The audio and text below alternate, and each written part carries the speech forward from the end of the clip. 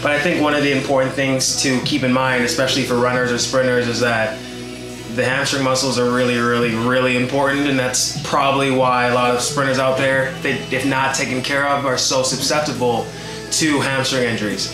Now, let's actually briefly break down on what the exact construction of not even just the hamstrings, but the legs are in particular. But if we look at the hamstrings, the three primary muscles, I think, are the semimembranosus, semitendinosus, and let me turn down some music a little bit.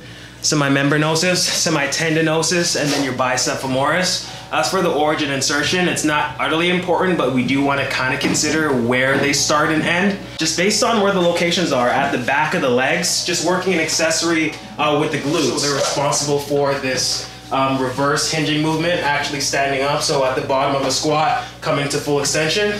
But in addition to that, they also provide for some knee flexion, meaning that the muscles on the opposite side, the remaining muscles that aren't involved in hip extension, so excluding the sartorius and rectus femoris, the vastus lateralis, vastus medialis, and vastus intermedialis would be responsible for knee extension. So again, keying in specifically on the hamstring muscles, again, they're very susceptible to injury, and if we don't take care of them as such, you're probably gonna hurt it a lot. This is something that a lot of sprinters always have issues with, and I feel like before and after workouts, sprint workouts in particular, and weight training workouts, I always want to condition the hamstring muscles specifically and the glutes. I mean, they do work hand in hand in addition to the calves and the Achilles, but this is one of the exercises that I do with the kettlebell to help for some additional activation. I have this 45 here that I use for a little bit extra weight, and again,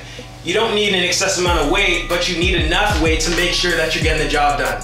So with this, it's not necessarily conventional kettlebell swing. I would add a little bit of an extra hinge. Now, a conventional kettlebell swing, again, just from a sagittal view here, would be for me to let this weight swing down and drive the hips up. Again, really squeezing the glutes at the top. I don't need to swing the kettlebell very high. I just need to get some good hip extension at the top. Now, there are limitations as to how much glute and hamstring activation I can get by doing this regular kettlebell swing, which is why I'll add a little bit of an extra hinge and putting the weight out in front of me as I get into this lowered position. So it's not the conventional kettlebell swing. I swing up, back down, out in front, then bring it back in here.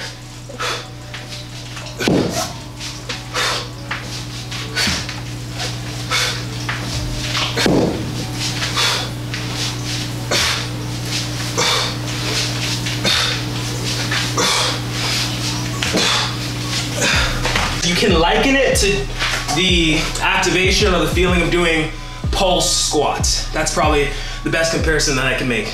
But generally, it's about getting down low, using the weight. Don't muscle the weight up, but you want to get that extra hinge. Sometimes you may not necessarily feel it in the hamstring quite a bit, which is naturally why you probably want to do a bunch of other exercises to help activate them a little bit more, to prime your muscles for that particular activity, to make sure that they're fully ready and prepared.